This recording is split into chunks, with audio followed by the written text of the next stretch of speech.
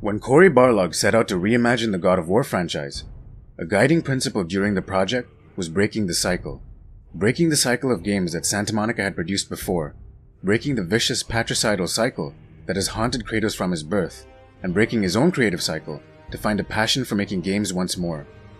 God of War released to much critical acclaim, sold millions of copies, and has received practically every game award it has been nominated for. As an experience, the game expertly interweaves gameplay and story using a stunning single camera shot to tell an intimate tale between father and son, and in the eyes of many, redeemed a character many saw as irredeemable. The game isn't without its critics though. Some decry the fact that the fluency of the combat has been replaced with something Barlog described as more intimate, contextual, and gritty, which makes more sense in the narrative of the world, but lessen the versatility of the combat engine compared to other action games.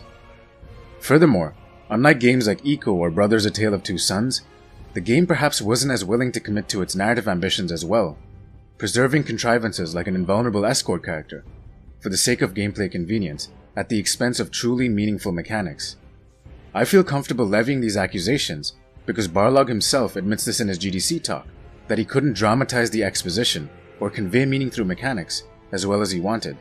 For example, he wanted there to be teaching through the mechanics, perhaps by having your actions affect Atreus' behavior, but unfortunately, time and resources got in the way. As a case study, God of War is absolutely fascinating. It is torn between indulging the player's desire for a robust set of playful systems, while also wanting to ground those systems in an earnest story about companionship and redemption. At the same time though, it seamlessly shifts between its storytelling and gameplay to create something more than the sum of its parts. In many ways, it succeeds brilliantly at being a playable version of Cormac McCarthy's The Road, with expertly crafted exposition, a dense escalating plot, and a grounded exploration of the relationship between father and son. On the other hand though, in breaking its own conventions, it inadvertently adopted the conventions of many other games, whether it be Ico or The Last of Us. The game is still an exceptional creative achievement. Cory Barlog has a sincerity and dedication to his craft that is truly admirable, and in many ways, it was still extremely risky of the developers to change as much as they did. What it also illustrates though, and something that will be a trend throughout this video, is that breaking conventions is somewhat ironically conventional. If we step back to a time when creativity was more commonplace in the industry, we see an interesting assortment of ways designers have broken conventions. Wright has often been heralded as one of the most creative voices in game design. In creating the systemic city simulator SimCity and the domestic simulator in The Sims, Wright drew from a variety of inspirations. The game Pinball Construction Set got him to think in terms of enabling player creativity. The work of urban designer Jay Forrester got him interested in the systemic dynamics of urban planning, and Christopher Alexander's A Pattern Language revealed the embedded nature of living in a social context. In his GDC talk, Dynamics for Game Designers, he goes on at length about how viewing games as dynamic systems with vertical layers, feedback loops, and horizons of action can change the way we think of games. He also expresses how the participatory nature of these systems, as well as how they encode values, like the dynamics of urban decay in SimCity, can change how we see reality itself. SimCity and The Sims were revolutionary products, practically introducing new genres, selling millions of copies, and demonstrating the power of reaching outside of games to draw inspiration from. However, in many senses, his revolutionary design sensibilities were also somewhat derivative. They were just derivative of things outside of gaming. Creativity is fundamentally derivative. It's about fusing disparate things together to get something novel, taking something in one context and putting it in another. Or as Picasso put so eloquently, it's about learning the rules like a pro, so that you can break them like an artist. Let's take another example. Shigeru Miyamoto is also viewed as a transformative voice in game design, with many citing him as their inspiration for joining the medium. What Wright did for systemic design, Miyamoto did for the fundamentals of avatar interaction and level design.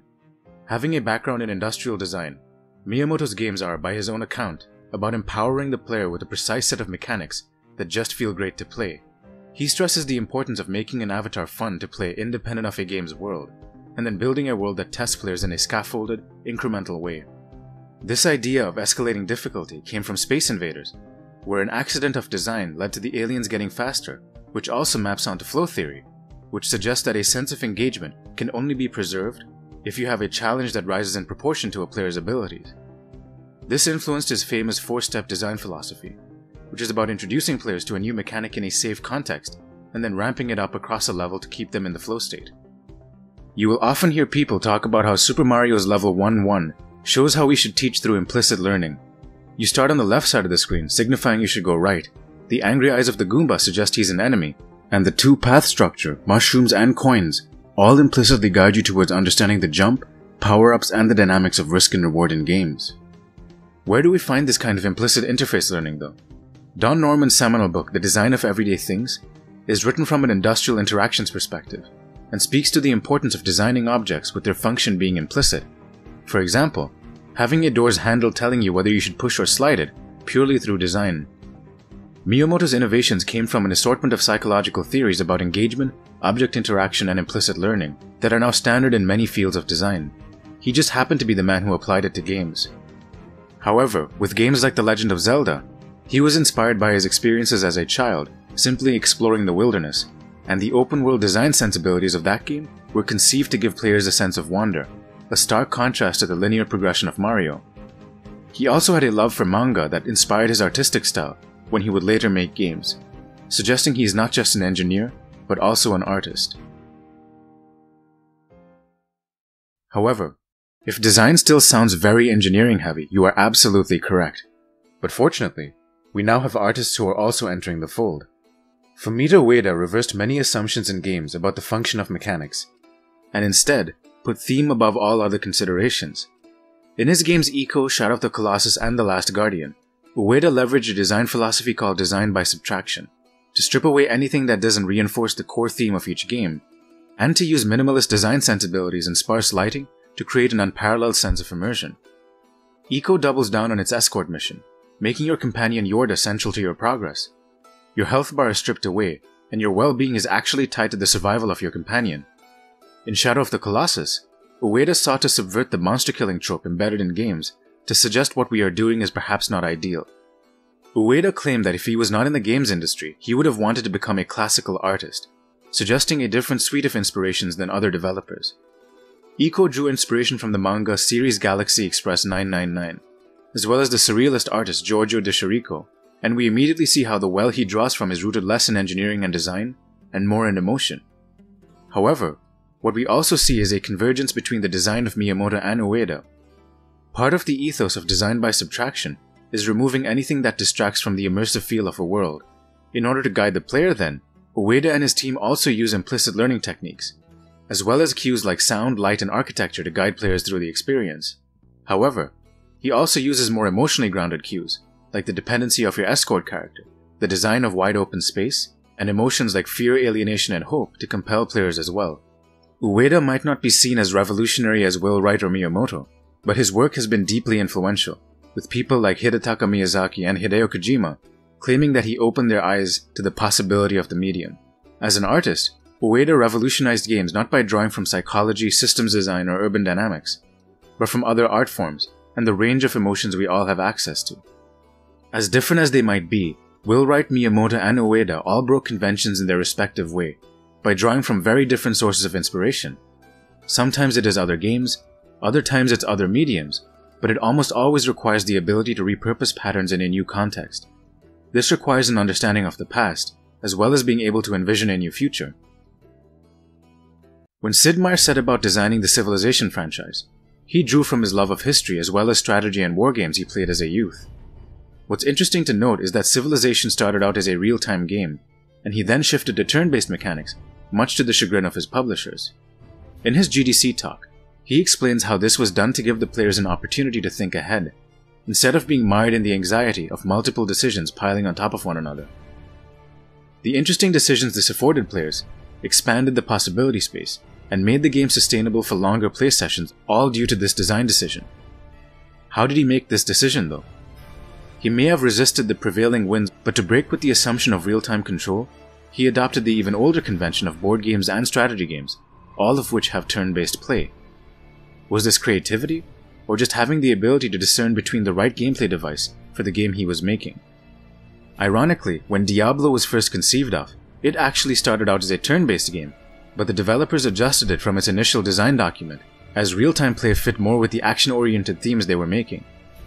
Both Civilization and Diablo illustrate something interesting. that being the importance of flexibility whilst making a game. Games are highly iterative, and almost always end up different to what was initially conceived. Revolutionary thinkers seem capable of adjusting accordingly as the constraints of design impose themselves. However, this not only needs to come from the designers themselves, but the context surrounding the production of the game. For example, when Warren Spector was given free rein to make the game of his dreams, Deus Ex, he genuinely came up with something that changed the way we think of shooters. It is seen as the apotheosis of the immersive sim, which Spector describes as a game that does whatever it can to convince players they exist in an alternate world. To do this, he employed a design philosophy that always gives players choices to enable player agency within tightly defined bounds. Once more though, the idea for Deus Ex didn't come from nowhere. It is steeped in the history of Spector's experiences with games. The game is a fusion of role-playing games, stealth games, and first-person shooters, and it is reflective of the implicit interaction elements of Miyamoto, the systemic design of Wright, and is similar to the embedded immersive sensibilities of Ueda. Spector wanted to create a game that views the player as a co-author, and for that, he drew inspiration from some fantastic Dungeons & Dragons campaigns. Dungeon masters function like game developers, in that they set the rules of a world, but the ensuing action is always emergent. The game's world was also inspired by the conspiracy theory era of the late 90s, and was fundamentally about getting players to examine the future of us as a species. This emergent design ethos has inspired people like Ken Levine, who has now turned away from the meta-narrative rationales for constrained player agency in Bioshock for something that is genuinely interactive in the game he is now making. Has the era of creativity ended though? Perhaps we have had our equivalent of a golden age in game design, and we are now stuck at the other end of a Cambrian explosion. In general, revolutionary thinkers in games have drawn from inspiration both within and outside our medium, have exhibited an ability to repurpose prior forms in a new context, shown adaptability that allows them to adjust according to the constraints of design, and existed in a context that, at least relatively speaking, afforded them the time and money to take measured risks. Strangely enough, this maps fairly well onto what Mihaly Csikszentmihalyi argues as the necessary preconditions for enabling creativity, whatever the discipline may be. In today's age though, we see the budgets of games spiraling out of control, more and more corporate interference on the creative freedom of designers, and a design cycle that demands more and more from game developers and their mental well-being. Fortunately, the indie revolution has given more free rein to developers to experiment with newer types of games, emotionally driven experiences, and novel fusions of prior genres. Smaller budgets, a manageable scale, less risks, and highly decentralized and iterative design has given us quite a bit of innovation. However, saying being an indie dev is easy is probably an understatement. Regardless, the lessons we see from many in this space coincide with our general understanding about the convention of breaking conventions. One of the progenitors of the indie revolution, Jonathan Blow, exemplifies this well. Braid was conceived explicitly in opposition to many trends in design at the time, but to bring it to fruition, Blow put a lot of his own money into the project to break with the mold.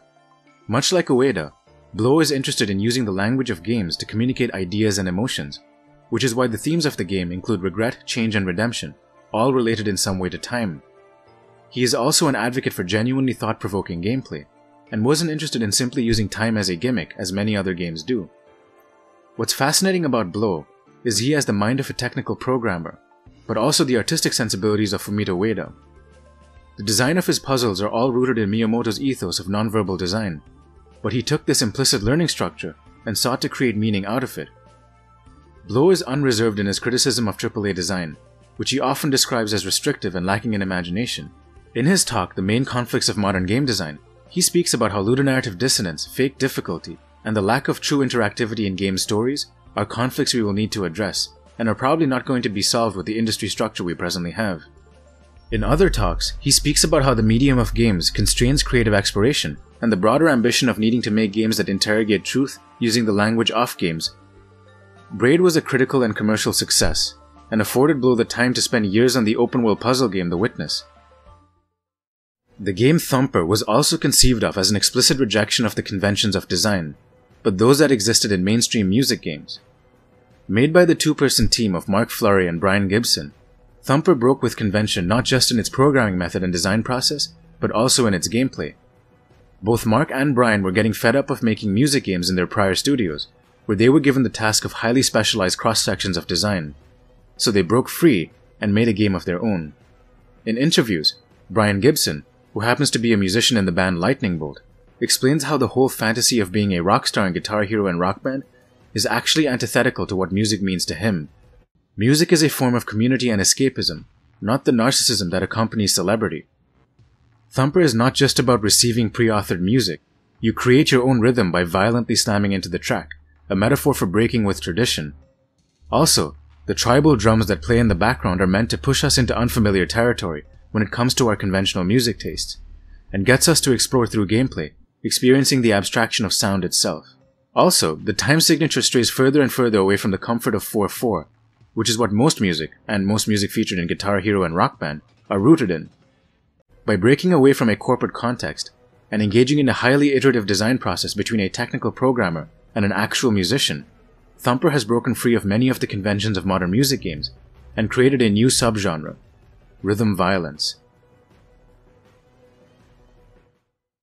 Subnautica came out of a desire to break with the conventions of violence that is pervasive in games to this day, in conjunction with the creative and survival-based aspects of a game like Minecraft.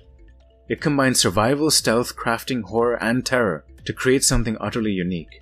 The game involves escaping from an underwater alien planet after you have crash-landed on it, and you are forced to scavenge in the murky depths to do this. What's more interesting, though, was the process of designing the game. In a recent talk, Charlie explains how he thinks being creative in design is what is called a wicked problem, or a problem that you don't have the answer to, don't know when you are done, is completely novel, and has no existing solutions. Navigating this possibility space required a few crutches which aided in the design of Subnautica. One was to use the lens of emotion, taken from Jesse Schell's The Art of Game Design, to recalibrate what the game was about. Charlie likened this to Stephen King's assertion that we should listen to the characters in our story and how they effectively write themselves. An underwater game about scavenging is inherently frightening, so the game accidentally became a horror game. It wasn't just horror though, it was about terror, and the existential fear of Lovecraftian proportions that come about us when we encounter a creature of the sea. To preserve this sense of dread and keep to its non-violent mantra, the game shifted to a stealth-based one by using a mechanic called silent running, and the inherent tension of diving under the sea creates interesting risk-reward gameplay and resource management scenarios. Another fascinating aspect of Subnautica's design was that it was in early access since 2014. This is something the developers called game design as a service, where your consumers become active participants and playtesters in a game. Not only did this method give them money to work with, it allowed for them to quickly prototype and test new design elements, calibrate the resources and plot points, and build an ever-growing fanbase for the eventual release of the game. Again, being adaptive to the constraints imposed by a game's design, while simultaneously having a clear vision, aided in creating something unique. This is a governing principle that also permeated the design of Into the Breach, a recent tactics game with the twist that you could see your opponent's next moves. In a recent GDC talk, the developers explained how the mechanic of giving people the ability to see ahead actually trivialized the combat to a point where it became boring, so they had to adjust accordingly. Instead of focusing on protecting the player's units, the design shifted to more defensive play, where you have to defend other units. As the developers at Subset Games explained, genre conventions exist for a reason, and you need to understand why they exist in order to break them. The look-ahead mechanic is the opposite of something like a fog of war system we see in other games. It is an information constraint. The design of Into the Breach also involved removing overworld elements, adjusting enemy units, and adapting the story to fit to this new brand of gameplay, all to reinforce the core gameplay innovation they conceived of. The game also, much like Subnautica, had a fairly long development cycle, and this was afforded by the success of their previous roguelike game, FTL.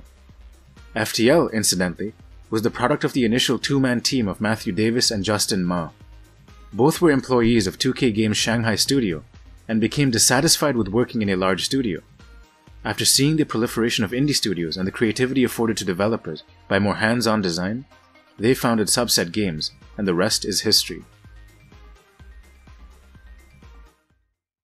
Procedural generation has become extremely popular in the indie space because, as Spelunky's designer Derek Yu explains, it allows for small developers to create huge amounts of content without an obscene amount of work.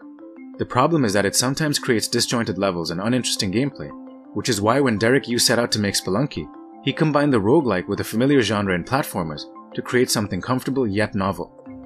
In his book on the game, he also stresses the importance of combining procedural elements with curated design, seen in how his levels are created using a standard 16-room template that always starts at the top, ends at the bottom, enables pathways between the two, and then layers in objects that create dynamic gameplay and emergent scenarios. Like Into the Breach and Subnautica, Spelunky also had a lengthy dev cycle. Thanks to investor interest and the help of Jonathan Blow, the game has gone on to popularize roguelike games for a new generation. Procedural generation was also used to excellent effect in Tynan Sylvester's innovative game, RimWorld. By his own account, the game isn't even really a game, it is a story generator that allows for players to be co-authors in the creation of a story.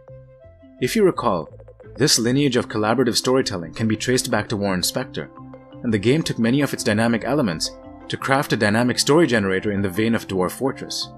However, this new type of game required changing the player's assumptions about how to play. Tynan explains how he had to reframe the assumption players had about how skill should always be rewarded in games. However, in challenging the assumptions of what a game is, Tynan had to get players to accept misfortune and death as part of the game's dynamic storytelling. It has a narrative director you can choose, who injects interesting scenarios into the resource gathering play at the core of the game. You also set the parameters of the world and your characters, like set dressing in a play, and play out unique scenarios every time. Everything from the low fidelity of the graphics to the central loops in the game, to the many procedural elements as well, were conceived to reinforce the dynamic storytelling of the game. Another fascinating thing Tynan mentions is his method of being creative, or the Ludeon method. It involves just building a database of ideas as they come to you that have no particular use, and then coming back to it at a later date. He explains it as outsourcing the use of an idea to the smarter version of you in the future.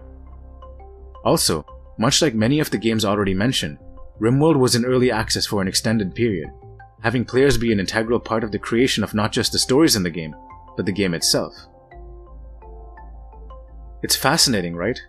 There seems to be a through line that unites all these creative indie developers. They all explicitly, if not tacitly, rejected the assumptions and constraints of mainstream design, created small teams that allowed interdisciplinary collaboration and more holistic design, and stressed the importance of a prolonged period of experimentation and iteration. The trends of procedural generation, genre mixing, design by constraint, theme, and subtraction all make more sense in light of this as well. They serve to enable the creative fantasies of often disgruntled corporate workers who just want the freedom to make something new. Change the process, change the outcome. This was the mantra of Doom's composer Mick Gordon when he set out to create a soundtrack fitting for the apocalyptic shooter Doom. Instead of starting with conventional guitars, he started with synths, forcing him to be creative with its use. He also borrowed techniques from music concerts and cinematic production, drawing inspiration from outside sources, and most importantly, the developers at id allowed him the freedom to experiment with these techniques, which resulted in a soundtrack which was both very familiar but utterly unique. We often forget that design, regardless of the medium, is a highly process-oriented affair. Creativity can absolutely come out of a specific method, but it is a method of shifting frames and being adaptive. In his GDC talk, Level Design Histories, Robert Yang suggests that the programming tools, the culture at the studio, and the assumptions about design formalism have affected the way games have been made, and breaking these assumptions requires we create new conventions of design. In his talk, Practical Creativity, Ralph Koster echoes the idea that creativity is ultimately about fusing disparate things together, and this should be at the core of the design philosophy of games aiming for this. This is what I mean when I say breaking conventions is often very conventional. For example, the original Doom was a revolutionary game, setting the template for how first-person shooters would be designed for the next decade. The atmosphere at id was one of creative collaboration, and this is reflected in how the game was designed. Although they had a design document Bible that suggested the game would be open world, they quickly shifted to level-based play to fit the design of the game. They started out with level geometry that was inspired by the efficiency of military buildings, but then shifted to structures with more sweeping form to create a sense of place and verticality.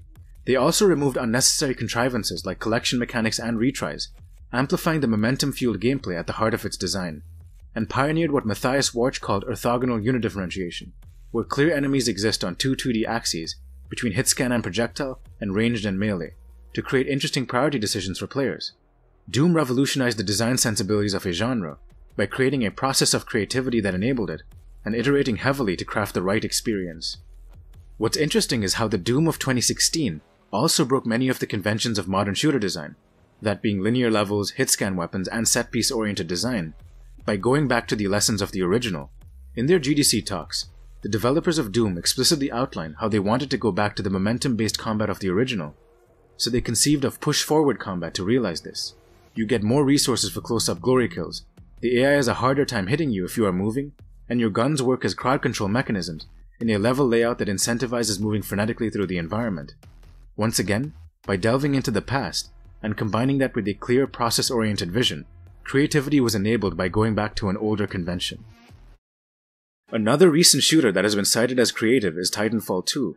When they were prototyping the game, Respawn conceived of action blocks, which are just small chunks of gameplay all members of the team go out and prototype, that serves as a repository for future design. The brilliant time-shifting level was actually conceived of entirely by one member in this phase, giving him free rein to go crazy with design, but it also served as an incredible staging ground for fusing different elements together. The Into the Abyss level was a fusion of the labyrinthian design of one dev, the wall traversal segments of another, a prototype for a shifting landscape by another dev, and a bunch of other conceptual and mechanical details put together by the rest of the members of the team. You would think this would be the recipe for a Frankenstein monster of a level, but by iterating further on this assortment of ideas, the team created one of the best first-person levels in recent memory. Collaboration between departments is one thing, but unity between different disciplines is something else, and this is what Yu Suzuki did when he created his revolutionary game Shenmue. Shenmue is a hybrid mix of adventure game, fighting game, and role-playing game, with grandiose cinematic aspirations, and the team used a method called borderless development to realize this. Designers, screenwriters, playwrights, and movie directors would meet and collaborate, and the design of the game also reflected this. Themes would be complemented by musical compositions, which would then inform the way the game was written and then designed. What was also impressive about Shenmue was how it worked within the constraints of the hardware of the time to push the frontier of cinematic storytelling. Yu Suzuki suggested that you should pursue unconventional things in design, but also find an efficient way of realizing this once you do. For example, the game used procedural seed generation and AI that was both scripted and emergent to create a robust world that still had enough data compression. The motivation for emergent and procedural systems very much parallels Derek Yu's philosophy when it came to its use in Spelunky, even though both games could hardly be more different. Shenmue also had an extended period of field research in conjunction with its highly iterative design, with Suzuki making trips to sites in China, and this philosophy also informed Rez when Tetsuya Mizuguchi first conceived of it. The game is a blend of an on-rail shooter and a music game that uses dynamic layering and generative effects to get the player to be a part of the creation of music itself. He drew inspiration from old shooters like Xenon and Xevious, paintings by Vasily Kandinsky, but also went to music festivals and clubs to get a sense of the delirium that accompanies musical creation. Much like the developers of Thumper, the music in the game is meant to be a metaphor, but for unity and transcendence, not breaking conventions. The music in the game was composed specifically for and with Mizuguchi, and he also used novel methods like quantization and generative effects to make sure the player feels like they were in control. In the book Game Invaders, the authors cite how both Shenmue and Rez are games that defy classification, because the whole creates a sum that the parts cannot fully realize in themselves. Shenmue becomes a dynamically interactive world where cinema and gameplay blend, and Rez is a synesthetic experience that functions as a metaphor for beauty and creativity itself. The future of creativity in games might feature more interdisciplinary collaboration that can birth even more projects like this, but it has to be infused into the structure of design and not foisted inorganically.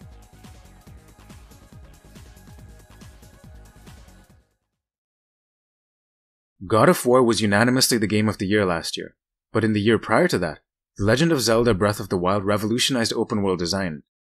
In their GDC talk, the developers of the new game were explicitly motivated by breaking conventions, and hence the title of their GDC talk. Making the game was one of rediscovering the essence of Zelda and breaking conventions at the same time, fitting our general thesis here. The designers wanted to create a sense of freedom and agency, and to do so, they went back to the original Zelda that afforded players more freedom with what to do. Much like the newer Doom, to break conventions, they went back to their own past. To create this sense of freedom though, they stumbled into some roadblocks, and this is where being adaptive to design is also important. Linear progression and impassable walls become a problem in an open-world game, so they changed the structure of progression, giving you the option to tackle dungeons in any order, and circumvented the problem of impassable walls by giving players the ability to climb. This constraint became an opportunity to create new gameplay, and so the climb in conjunction with the gliding mechanic gave players interesting new ways to maneuver in the world. This adaptive quality is much like what Sid Meier did with Civilization, and Into the Breach did with its forward-thinking design. This inspired the core gameplay conceit of The Legend of Zelda, which is multiplicative design, The idea here is that players are given the agency and tools to solve problems on their own, and it's up to the designer to enable this. This combines the agentic philosophy of Warren Specter with the systemic ideas of Will Wright into one package. Also, much like Subnautica, Spelunky, and Braid, there was an extended period of prototyping new mechanics, but it was done in 2D. Conceits like fire burning wood and logs floating on water were prototyped first in 2D, then applied to the 3D realm. The general structure was to give a goal and let players use their tools to solve problems however they want. For the physics and chemistry engines in the game, the developers wanted to continue the trend of multiplicative gameplay, and so it was designed to service those ends. Magnesis allows you to move objects, but also drop it on enemies. Stasis can be combined with the climb mechanic to propel you over large distances, and the chemistry engine is a system that links all the elements of the world together, whether it be fire, water, electricity, or wind. Again, this was prototyped heavily in 2D before it was implemented in the game. Even the art style of the game was conceived of to reinforce the gameplay. It was stylistic enough so all these absurd mechanics made sense, but it was also realistic enough so people could draw analogies between reality and the game's world. As the art director stated, it made it easy to tell the lies of the game and create gotokoro, or the Japanese word for stirring the soul. At the end of the talk, the three designers on stage, or the Triforce, representing creative vision, technical expertise, and artistic integration, were all united under a simple mantra. As you've seen in our talk today, along our path to bring this game to completion, the three of us, as well as the development team, made some significant changes to some elements while leaving others as they are. I hope you were able to see that breaking conventions means to change, but it can also mean to not change, to keep things as they are. There is a storied tradition of breaking with convention that exists in many pockets of both indie and AAA design today, but it seems as if the context surrounding the creation of games is equally as important. Revolutionary designers like Will Wright, Shigeru Miyamoto, and Fumito Ueda drew inspiration from outside of games, whether it be systemic design, psychology and industrial production, or art and emotion, and infused this into their games. Other designers like Sid Meier and Warren Specter had a clear vision they wanted to realize, but were smart enough to adjust the contours of their game as the constraints of design imposed themselves. They were also given enough freedom and time to realize their creative ideas, and teams passionate about implementing it. In the indie space, we see explicit rejections of the status quo for design, and smaller teams and longer iteration cycles, enabling a proliferation of creativity. Many of the people who have revolutionized the space in the indie scene are former employees of larger corporations, who wanted the creative freedom to truly express themselves. However, what unifies all these designers are a set of core principles. Revolutionary designers have a clear vision and focus, but are also adaptive to constraints as they arise. They prototype a lot in isolation, but also iterate and playtest for extended periods of time. And this is all supported by a production context that allows for people to truly express their creative voice. Breaking conventions requires we respect the traditions of the past, but repurpose them for our ideas in the future. Perhaps revolutionary creativity will become a commonplace thing, a convention of breaking conventions.